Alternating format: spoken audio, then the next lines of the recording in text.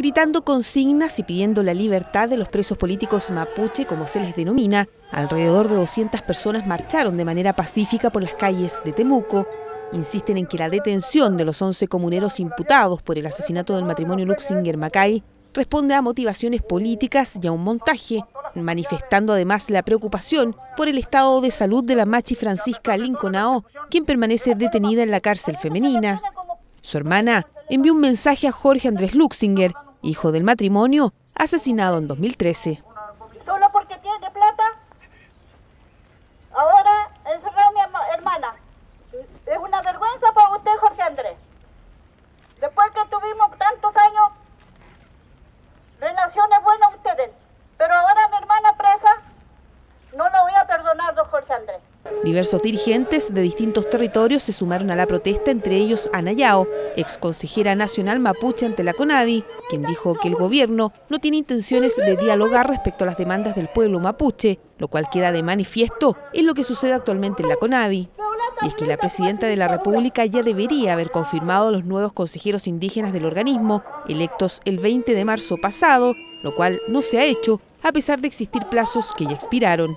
Malas señales, la presidenta Bachelet va a terminar muy mal. Yo no sé el 21 de mayo qué va a anunciar.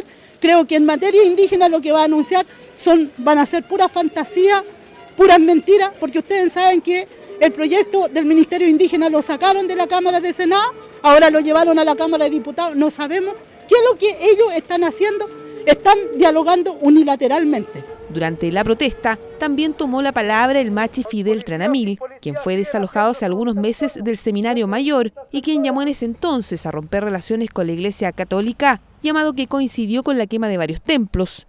El dirigente mapuche mantiene su postura, asegurando que las relaciones con la Iglesia Católica y particularmente con la diócesis de Villarrica continúan quebradas. Cuando esa vez yo hice el llamado fue a sacar a la iglesia dentro de los sectores que ellos tuvieran problemas. Pero de aquí a lo que pasó fue otra cosa. Después de las comunidades tomaron en bastantes sectores, hicieron ver la rabia que sentían contra ellos. Seguimos con la relación cortada con la Iglesia Católica, ellos lo tienen claro y la única forma de volver a confiar en la Iglesia es que ellos devuelvan el territorio que hoy día tienen en manos de ellos.